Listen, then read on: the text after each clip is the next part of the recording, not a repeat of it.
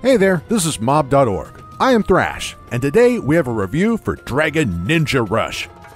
Dragon Ninja Rush is a dynamic runner in which you will play as a king or a queen of the clan of dragons. Here you will train in distance running with obstacles.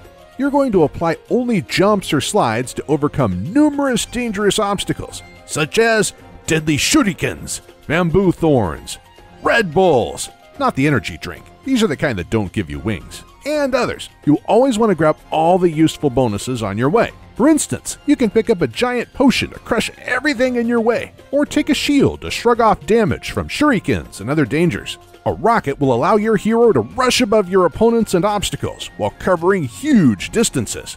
Get a magnet to attract objects, and use a magic stick to turn all coins into gold ones. I suppose you could call it a magic wand, but I like to think of it as a magic stick. Talking about coins, if you fill up the gold bar to maximum, your hero will move to a bonus level where you can pick up a huge amount of coins with no obstacles for a limited time. In case you end up losing, you will still keep all the gold you collected, and you can spend it on buying characters, pets, and various upgrades. There are two kinds of pets, flying and transport ones. They are rather useful, as every time you upgrade either them or your hero, you will find bonuses more often, and they will stay active for longer. And as a result, this will allow you to hold on longer than you could previously.